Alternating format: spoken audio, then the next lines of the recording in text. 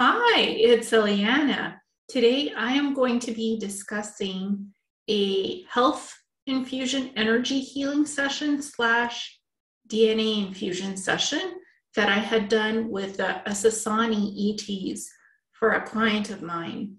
So what ended up happening is that the Asasani saw that the client needed to start with a health infusion healing session, because they were working with beautiful healing energies of colors of purple, blue, and green. And 10 Asasani came in from the Positive Healing Collective. So today it was 10, and they always tell me how much of them can come in from which healing collective. And they decided to do a 20-stranded DNA infusion, the Asasani DNA infusion for the client after the energy healing. So they started off with the liver of the client. They saw that there were peppers in the liver bile ducts that hadn't been processed correctly. So the peppers were too chunky, and they recommended that the client cut the peppers in smaller pieces. And I asked the client if they ate something spicy, because the Asasani told me they're eating something spicy. To them, the peppers felt spicy. The client said, no, it's not spicy, but it is peppers. So the Asasani had a bit of a discussion with him about cutting the peppers in smaller pieces so they could be more easily processed in the liver's bile ducts. The other thing that they noticed was that the kidneys had some gluten that got left over and a bit of toxicity. And they asked the client if they had eaten any gluten noodles. The client said yes. So they did a toxicity cleanse removal from the kidneys, working on removing the gluten particulates from the kidneys. As well, they wanted to do some healing on the client's close relative because there were some toxins in the lungs.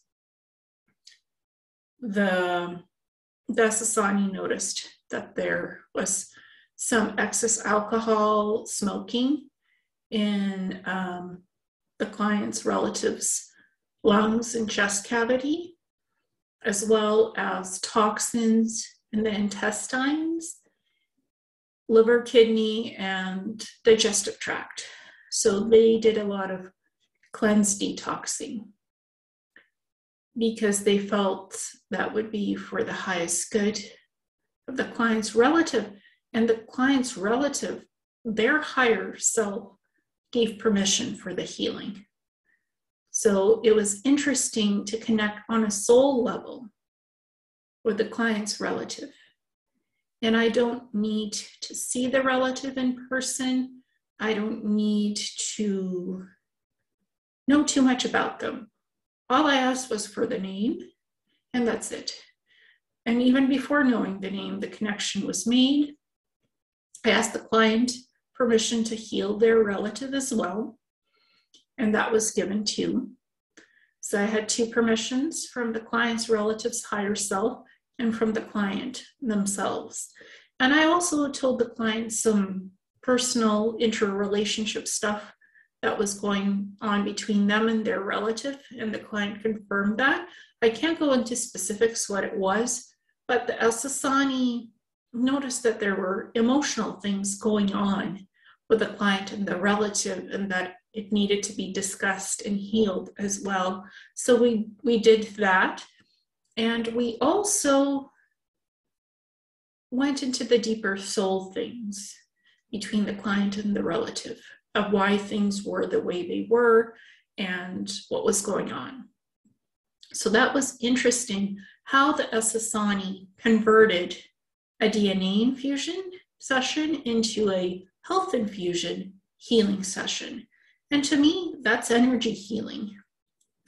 And since there was 10 Asasani that came in, they could see beyond the microscopic level. They could zoom in through my eyes to see what was inside the organs of the client, what food had been eaten. So yeah, it was quite interesting to see the type of food that was being digested by the client and what can be done to help the body function better. So through the eyes of the Asasani, they can go on a deeper healing level than I can or could, because I am one person and I have one set of eyes.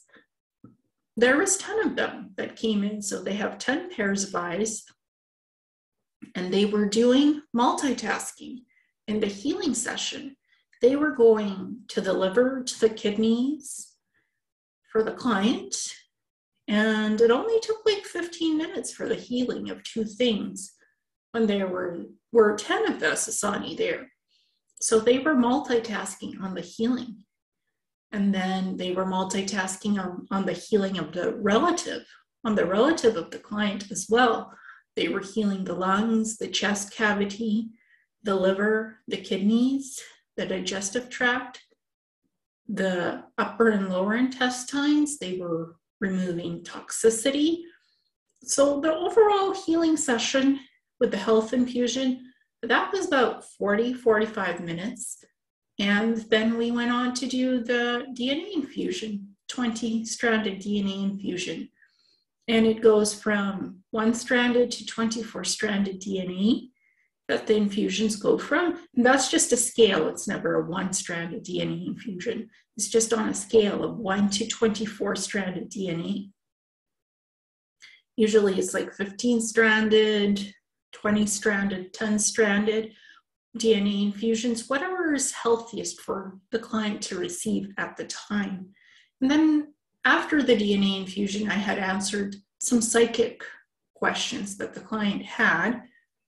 And I've noticed as well that my psychic readings have changed quite a bit. I connect to a client's soul level frequency, to their inner soul, who they are on a soul frequency, not just the peripheral things that are around the client in their auric field. I connect deep to the soul level here, what's in the heart, beyond the heart, the higher oversoul of a person.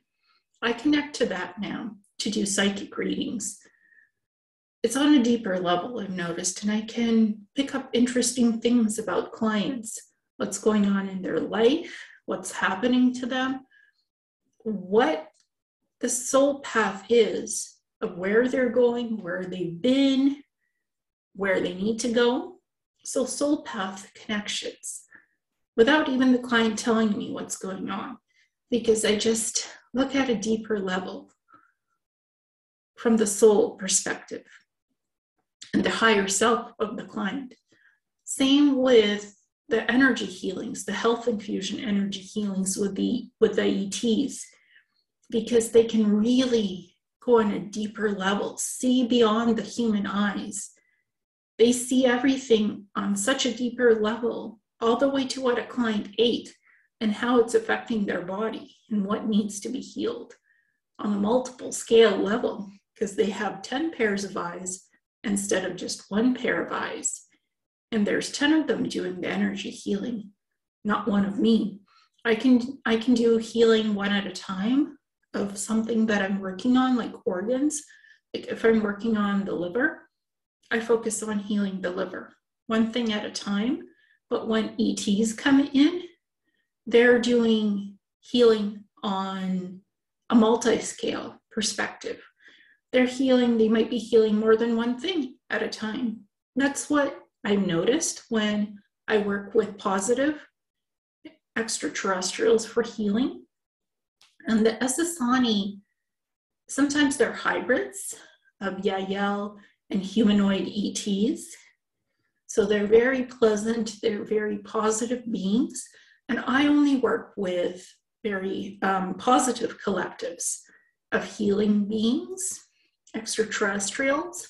I work with the Lyrans, they're great healers. The Arcturians, very great healers.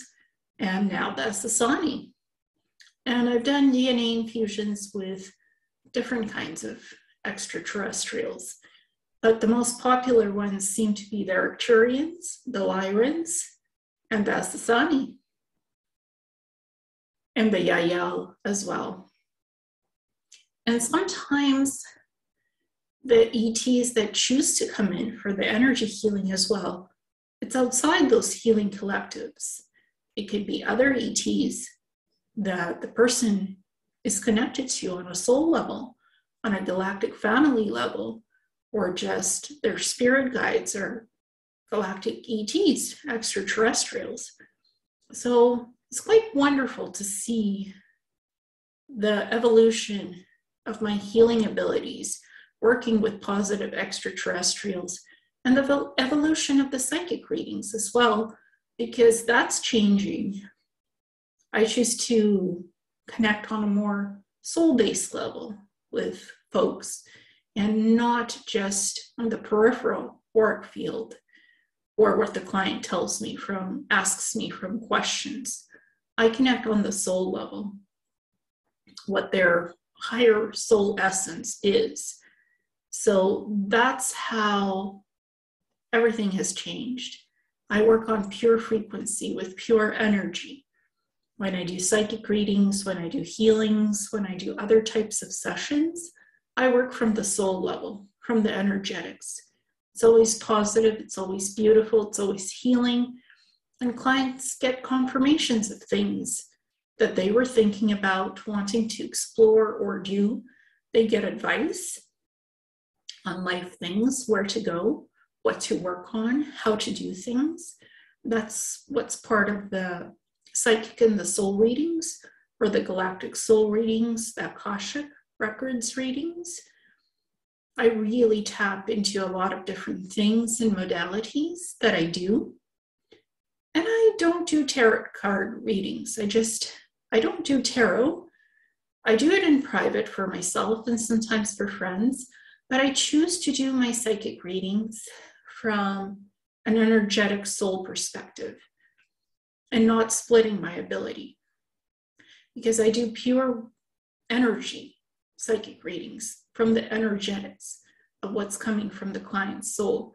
If I was doing a tarot card reading, I would need to focus on the symbolism and the images of the tarot cards to explain to the client what the meaning is of what's happening in their life, because the tarot is a reflection of a connection to the client and what's happening in their life. But I would need to also tap into the soul of the client and check in energetically what's happening on the soul level as well. So I would need to split my focus between the cards and the soul aspect. I choose to purely work on the soul level of the psychic readings with those energies. What's deep in the client's soul connection? I don't split my focus between two different modalities at the same time. Tarot cards and psychic soul readings are two different modalities. And some people combine the two, but it takes longer to do. And I don't rely just on tarot cards.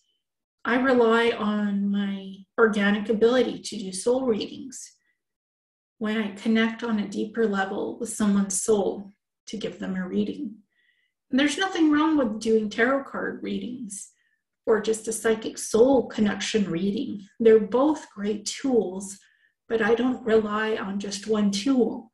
I use everything in my toolkit for readings, just not all at once. So I just prefer the energetic psychic soul readings and galactic soul readings, just based on my pure ability to do those readings. And I consider myself to be good at what I do. And I don't need tarot card readings to validate something or to find deeper meanings. I can do that on my own with my abilities. I love tarot, I do, and I work with it in private. I just don't utilize it in sessions with clients. Some people do, some people don't. I just feel more comfortable with my own organic abilities to do readings for folks. So that's kind of the difference between tarot and the soul psychic readings. Both are great tools. I just prefer my organic ability to do the readings for clients or friends or family members. And I've gone beyond Reiki healing into energy healing things that I do. So it's not just finding where blockages are in the body through just the Reiki. I find the blockages, I heal those, but I also work with the extraterrestrials as my healer helpers, and that's beyond Reiki now. So I still do aura cleanses, I still do chakra cleanses, chakra healing, but I also do deeper healings of the body, the mind, the soul, the organs. I go on the quantum level of healing. I go beyond just the body and the emotions.